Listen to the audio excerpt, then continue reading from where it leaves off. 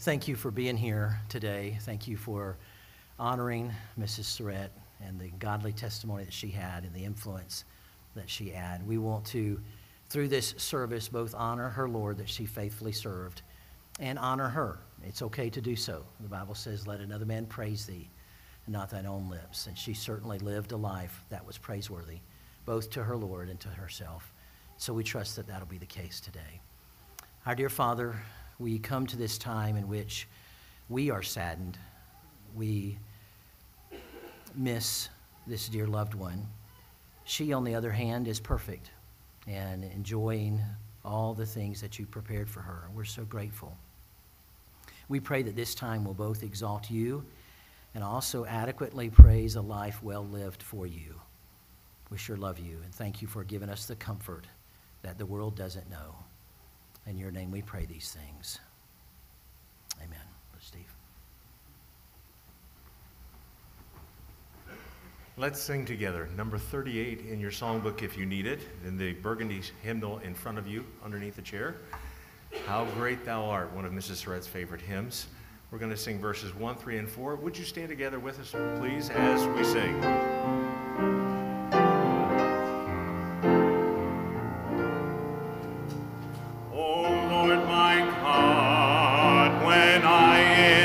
Some wonder, consider all the worlds my hands have made. I see the stars, I hear the rolling thunder, thy power throughout the universe displayed. Then sings my soul.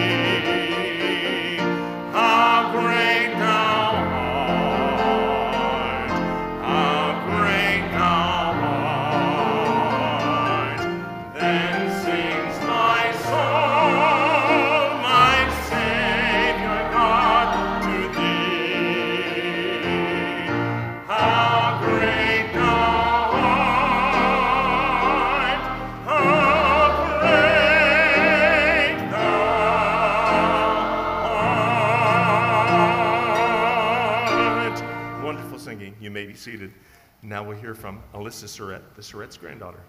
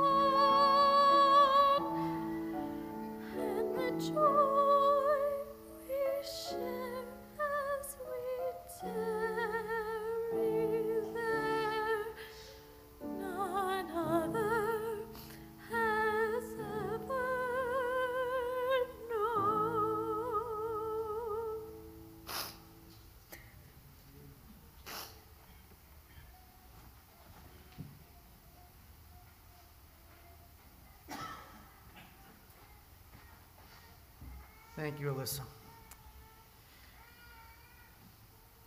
I'm Brian, and I'm the oldest of the... Are we children still? I don't know. I don't think so, but I'm the oldest son anyway of Chuck and Rosanne. And on behalf of our family, we just want to say thank you to this church. Thanks for loving on my parents. Thanks for caring for them in such meaningful ways.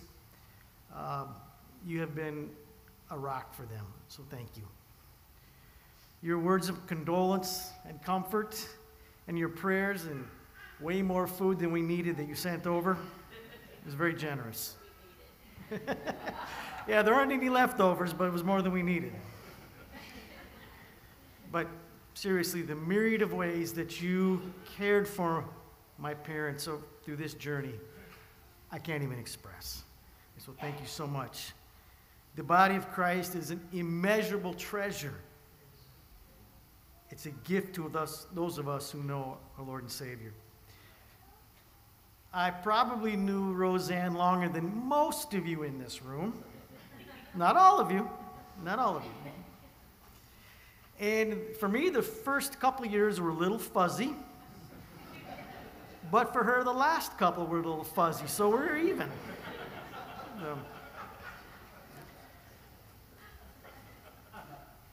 But I am grateful for the legacy and the life of Rosanne Surrett. Yes. I'm grateful for the example she laid down for us. Now, we didn't always appreciate everything about Mom. For instance, why did we have to eat grape nuts covered with wheat germ while our friends had Frosted Flakes and Fruit Loops for breakfast, you know? Or worse, Pop-Tarts. And while Mom was very gifted, it's not always a gift to be the son or daughter of a perfectionist. But we are grateful that the Sunday pastor's wife was the same lady she was on Monday morning or Friday afternoon. She obviously was not perfect. I know some of you thought she was, but she did walk in obedience to the Word of God. She allowed the Holy Spirit to transform her into the image of Christ, and that made her even more beautiful. Amen. And so for the last couple of days, we've been arriving from all over the North and South America to be here. And while there is a heaviness that underlies what's taking place, we are rejoicing in the goodness of God right now. The gospel tells us that all things are not as they should be. Cancer, for instance, was not part of God's original design. Tragedy was not part of our original creation. Alzheimer's was not part of the blueprint. But our own choices, our own sinful choices, introduced these hardships and sorrows upon us. We all know, believer or unbeliever, growing up in church or not, we know things are not as they ought to be. For several millennia, God promised a solution to that condition in which we find ourselves. And at the fullness of time, God sent his Son into the world to live a sinless life, to provide the perfect example, but to provide an eternal sacrifice for us. And it's through him that we have hope today, that hope that we desperately need. And we can laugh over the memories, and we've been doing that, but those only get you so far. But the hope in Jesus Christ carries us into eternity. And to be honest, we've been saying goodbye to Mom for several years now. Saturday morning was just the realization of what we knew would come. Things aren't as they should be.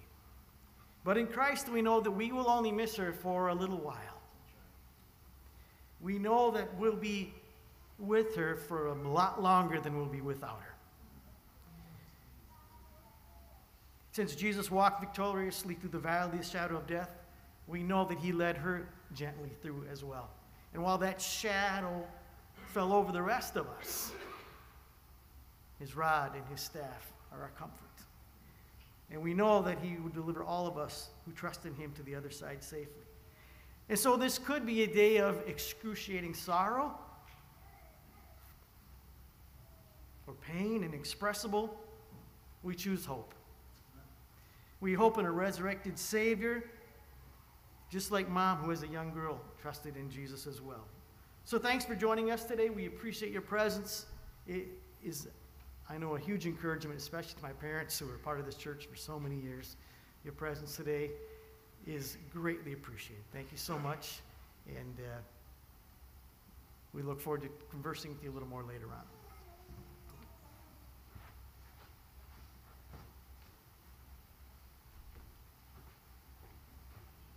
It's difficult to put a preacher behind a pulpit without getting some preach out of him, right? It's okay, though. I'm glad for that. On March 30th, 2024, Rosanne Marie Surrett of Kings Mountain, North Carolina, entered into the presence of her Savior. She was born on April 20th, 1943, to Arthur and Marjorie Van Pelt of Perry, Iowa. After graduating from high school, she enrolled at Pillsbury Baptist Bible College in Owatonna, Minnesota, and graduated in 1965. On July 3rd, 1965, she married Charles Lee Surrett of Tulsa, Oklahoma. She faithfully served alongside her husband as a pastor's wife, as well as a college professor, and she herself a speech professor in other areas. She was preceded in death by her parents, Arthur and Marjorie Van Pelt, her sister, Romanza.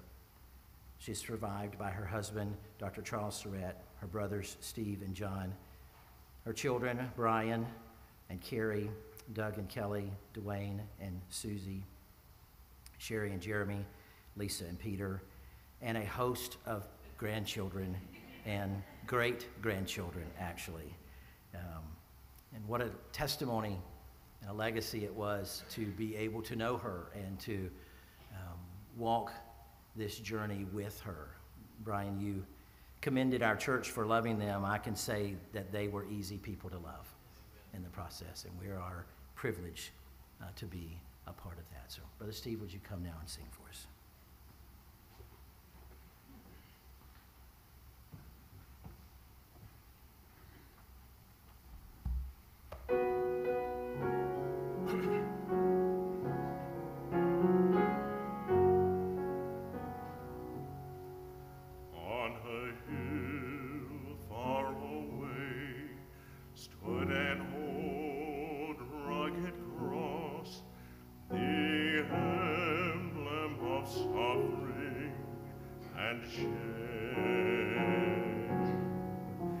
And I love that old cross where the dearest and best for a world of lost sinners was slain.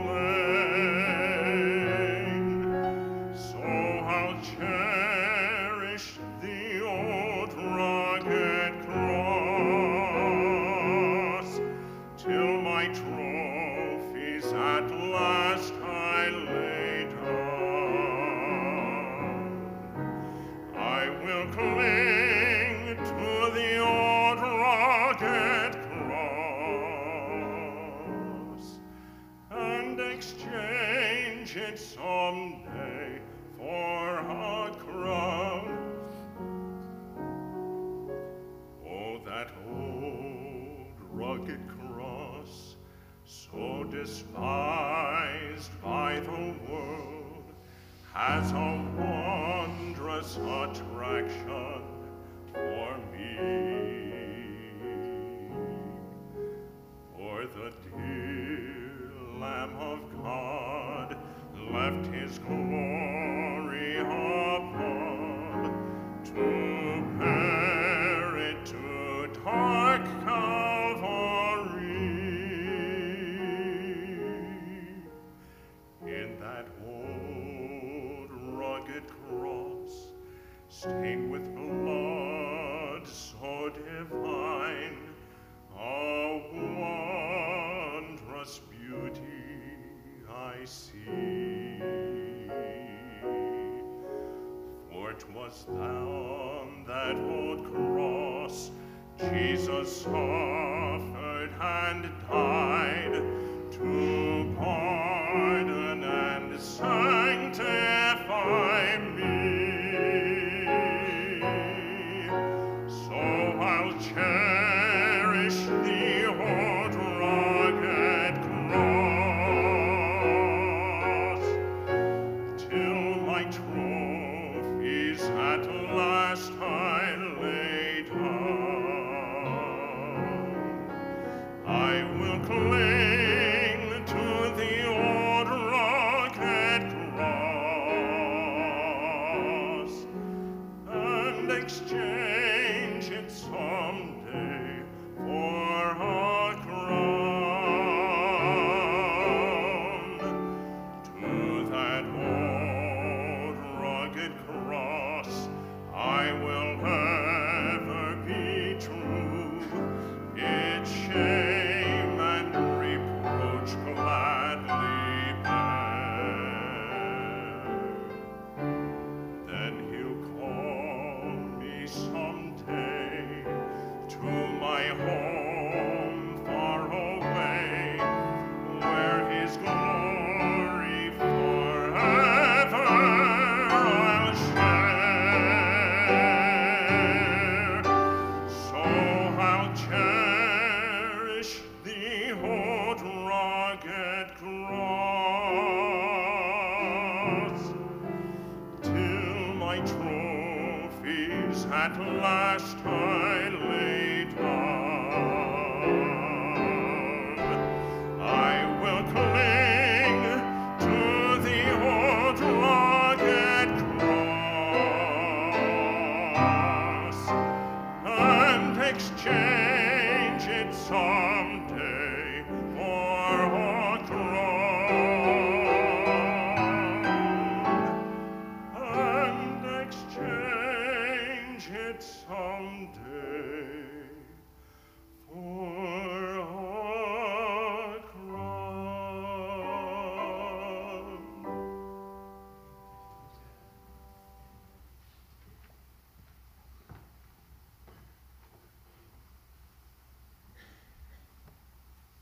How do you sum up a life so well lived in such a brief amount of time? It's difficult for sure. But as I begin to reflect on her life, the very obvious place to go was Proverbs chapter number 31. So if you would turn with me to what is a very familiar passage of Scripture. And let's read it together, starting in verse 10. Who can find a virtuous woman, for her price is far above rubies? The heart of her husband doth safely trust in her, so that he shall have no need of spoil. She will do him good and not evil all the days of her life. She seeketh wool and flax, and worketh willingly with her hands. She is like the merchant's ships. She bringeth her food from afar. She riseth also while it is yet night, and giveth meat to her household, and a portion to her maidens. She considereth a field, and buyeth it. With the fruit of her hands she planteth a vineyard. She girdeth her loins with strength, and strengtheneth her arms. She perceiveth that her merchandise is good. Her candle goeth not out by night. She layeth her hands to the spindle, and her hands hold the distaff. She stretcheth out her hand to the poor, yea, she reacheth forth her hands to the needy. She is not afraid of the snow for her household, for all her household are clothed with scarlet. She maketh herself coverings of tapestry, her clothing is silk and purple. Her husband is known in the gates when he sitteth among the elders of the land. She maketh fine linen and selleth it, and delivereth girdles unto the merchant. Strength and honor are her clothing, and she shall rejoice in time to come. She openeth her mouth with wisdom, and in her tongue is the law of kindness. She looketh well to the ways of her household, and eateth not the bread of idleness. Her children rise up and call her blessed, her husband also, and he praiseth her. Many daughters have done virtuously, but thou excellest them all. Favor is deceitful, and beauty is vain, But a woman that feareth the Lord, she shall be praised. Give her of the fruit of her hands, and let her own works praise her in the gates. One author called this a woman of excellent character. Another said it was a woman of noble character. Both of those would be adequate descriptions for Mrs. Surrett. The word virtue itself carries the idea of strength, power, ability, efficient, or to do worthy. It is word used both for a queen's train and a captain of a host. Those who knew her well knew that this was true of her in every way. She could be the queen of her home, but she could be a captain of a host too if she needed to be. It certainly describes her. The Bible talks about in verse 10 her price. It was invaluable. One author says the poet thereby means to say that such a wife is more precious possession than all earthly things which are precious, and that he who finds such a one has to speak of his rare fortune. Invaluable as a helpmeet to her favorite pastor in so many ways. She would remind people that he was her favorite pastor. I got to pastor her for the last 11 years or so, but I'm okay with that because he's my favorite pastor too, right? So, invaluable to her children and grandchildren and great-grandchildren as an example, as a helper, as a friend. Invaluable to her students as a meticulous speech coach, and I emphasize meticulous. Multiple preachers in the ministry today talk about her impact on their communication skill. Invaluable to her church family as a godly example, as a hard worker, as a faithful teacher of good things. Her influence on my wife alone is still impacting the ministry she dearly loved.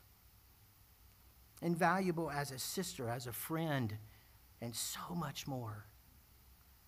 A life well lived. And then the Word of God talks about her partner, her husband. The heart of her husband doth safely trust in her. The trust and safety is what her actions demonstrate. It inspired confidence, and she purposed to do him good all the days of her life. One of the things I admired about Pastor as he continued to deal with the poor health that was happening was he always wanted, no matter what was happening, to respect her. And this speaks to his character, but also to hers. She had fulfilled the good promise all her days. It was a blessing that she was an asset to him, not a liability. The Bible then talks about her provision. Yes, it's alliterated. Her husband was a homiletics teacher, okay? Her provision, this is speaking in verse 13 through 19, verse 22 and verse 27.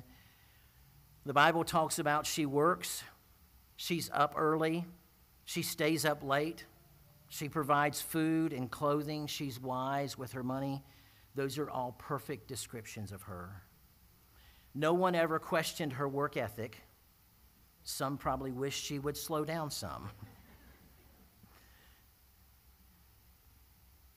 This Hebrew expression used here refers to tucking the tunic into the belt so that it no way impedes intense activity.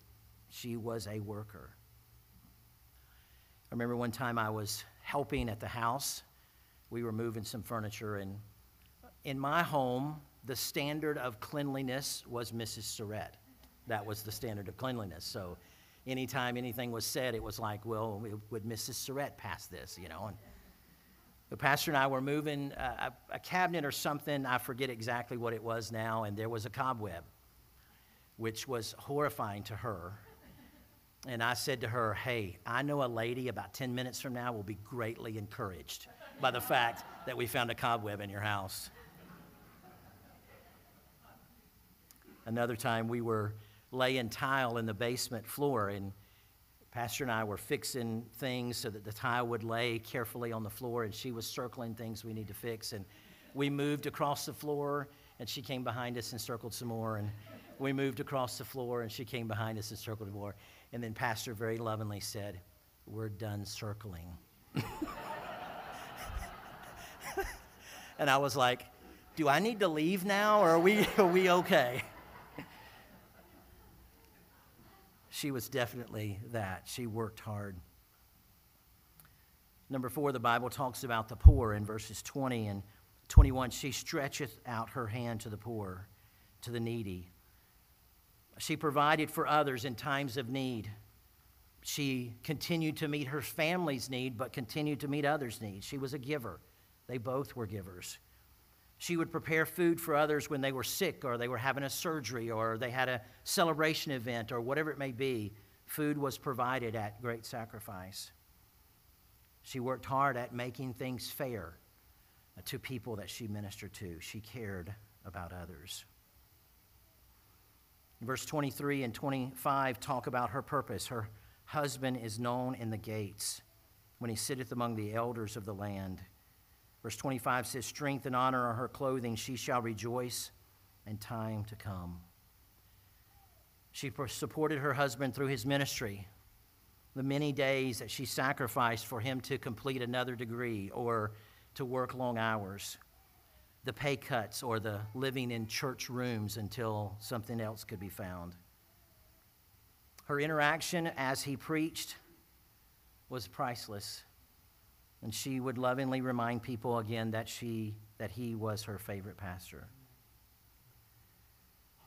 While the excellent wife produces a clothing from fine linen, she is better known for her character. Though she worked hard and those kinds of things, her character is what stood out. Number 6, we talk about her praise. In verse 24, it talks a little bit about she maketh fine linen. People recognize the quality of the goods that she makes. Verse 28 and through the rest of the chapter talks about her children rising up and calling her blessed, her husband, and he praiseth her. In other words, those who knew her well and knew her intimately still thought well of her character. The pastor just the other day said to me, she was the most consistent Christian I know. And Proverbs 27 and verse 2 says, let another man praise thee and not thine own mouth, a stranger and not thine own lips. The comments that have rolled through on social media and other places as a tribute to her have been amazing to listen to. But one of my daughters, particularly, stated it beautifully, I think. She said, I was 6 years old when I first met her, my pastor's wife. For nearly 20 years, she was my pastor's wife. I watched her display grace, strength, humility, wisdom, support, femininity, kindness, and probably hundreds of other things that have eternally impacted my life. And then she finishes with, I'm a better Christian because of her. I'm a better wife because of her. I'm a better mother because of her. I'm a better servant in ministry because of her. Indeed, her character spoke volumes. I want us to see number 7, her promise. The Word of God says, favor is deceitful, and beauty is vain, but a woman that feareth the Lord, she shall be praised.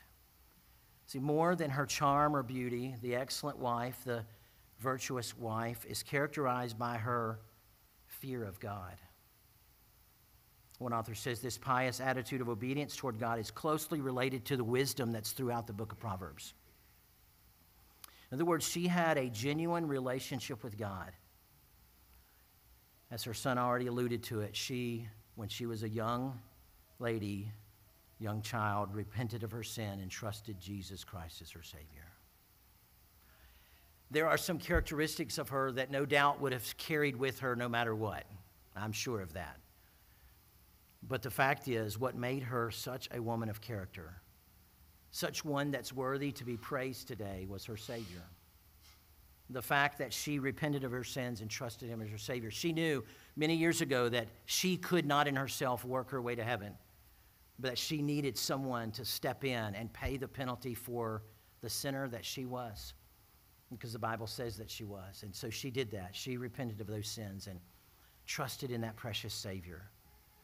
And because our Lord Jesus Christ not only died on the cross of Calvary to pay for our sins, but that he rose again the third day, which we gloriously celebrated this past Sunday, the Bible says, because I live, ye also shall live.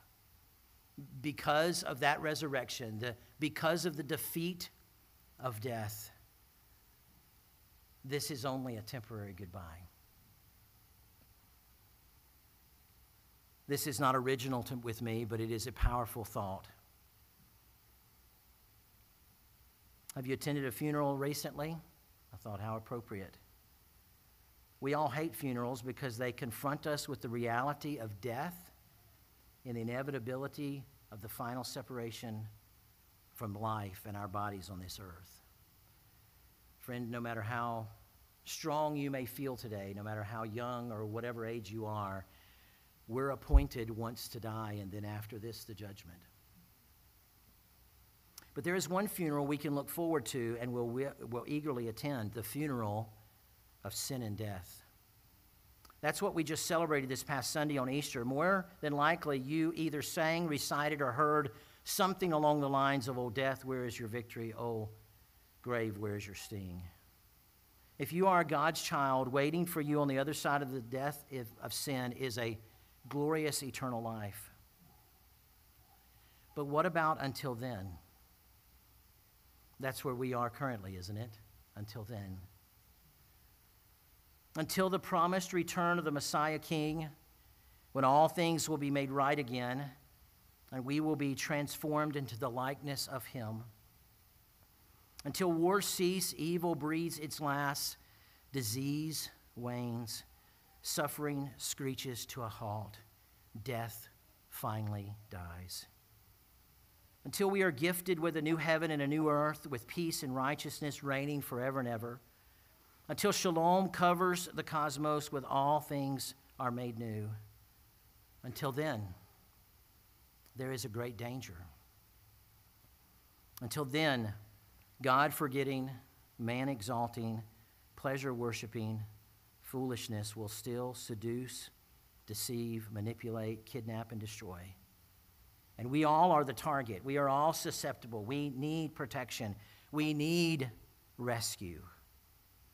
None of us has the power to escape this danger on our own. Until then, wisdom may not attract us, may not look beautiful, may not seem best. We may think of ourselves as smarter, our ways seemingly better, God's warnings unnecessary, his boundaries unloving, his call to obedience the opposite of freedom. Until then, it is humbling, it is right, it is necessary to admit that foolishness still lurks in the dark corners of our hearts, attracting us to the God-forgetting, man-exalting, pleasure-worshiping foolishness that surrounds us. May we always rejoice that we are marching to the until then that is to come, the funeral of sin and death. May the eyes of our hearts be open to the danger between the promise and the fulfillment. May we live in the hope and courage that comes from being sure that the promises of the King are accompanied by the victory and the presence of the King. Until then, he has the power to rescue fools from fools and to fill our hearts with an insatiable desire for the wisdom that only ever comes from him. Until we see her again. Until then, may we love and serve the God she so well loved and served. Until then. The virtues of a noble wife are those that are extolled throughout the book of Proverbs.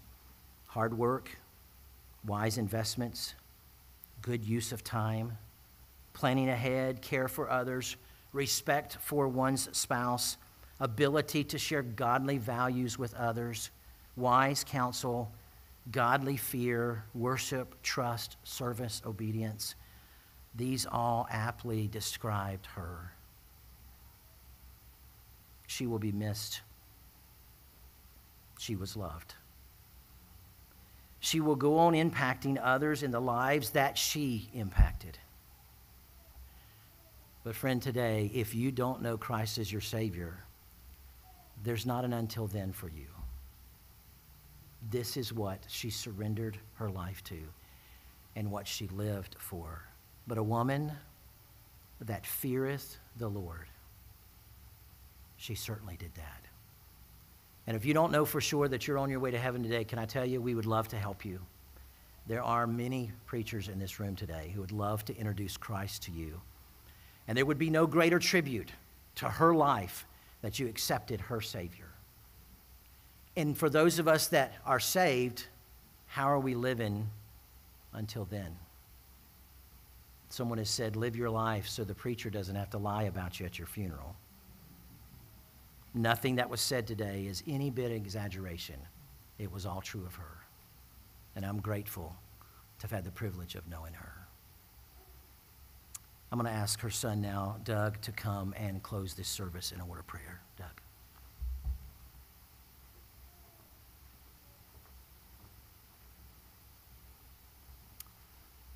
Let's pray. Dear Heavenly Father, we're so thankful for the opportunity that we have to express the hope that you have given us through your Son, Jesus Christ. Lord, we know that today and for now the last several days, Rosanne has been in your presence and greeting the Lord Jesus and spending time with him, but also spending time with other Christians who've gone on before her. And while we miss her,